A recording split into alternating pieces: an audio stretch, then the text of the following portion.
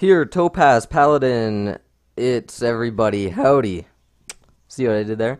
It's not backwards today, but I'm just super excited because right now we're taking a look at some more Sea of Thieves concept art that we got a little while ago. But let me just say, just off the bat, I'm loving this Captain Bones Twitter thing because it's such a great marketing scheme and it gets people hyped and it gives Sea of Thieves sort of a face, a mascot, if you know what I mean.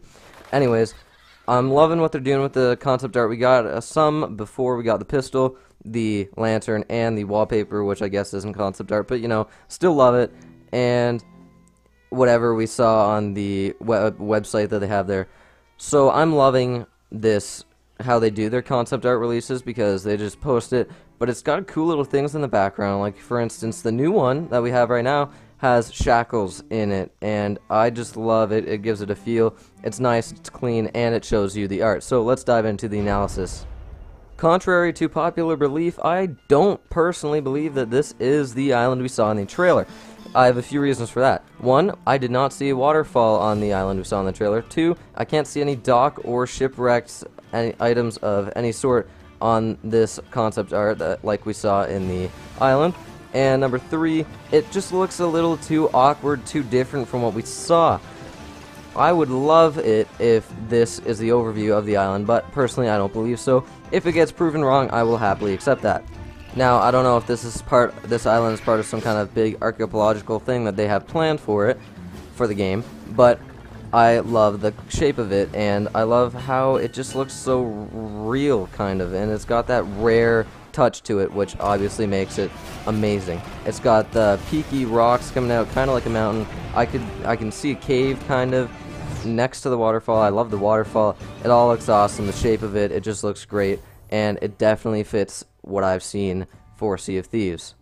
Now, the other possible tie-in I can see is this ship. Obviously, that is the big part. And the ship, honestly, I love the look of it from the overview thing. Now, I can't see any sails, but it might just because it's zoomed out.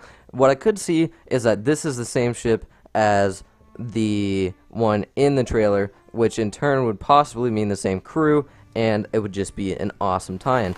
Now, obviously, this is just concept art, and I'm just fantasizing, but I just love it, okay? And it looks kind of the same shape. It's got the same not sturo, the pointy thing at the front. It looks the same. It's got the little curve, goes down, and it just looks the same.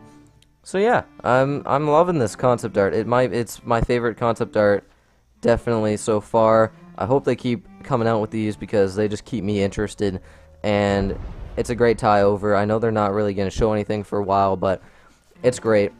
I'm sure they have tons of these. I also love the wallpaper. It's a tie between this and the wallpaper. What one I love more? But, anyways.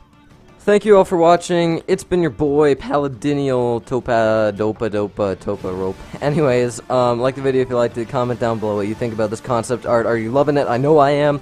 And subscribe for more. And as always, it's a pirate's life for me.